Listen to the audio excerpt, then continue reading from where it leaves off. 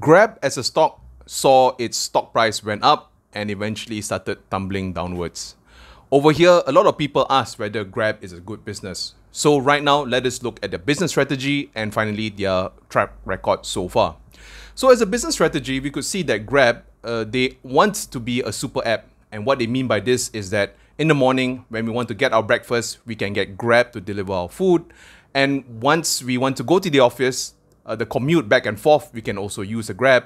And finally, since Grab wants to enter the fintech industry, we can also use Grab for our banking needs.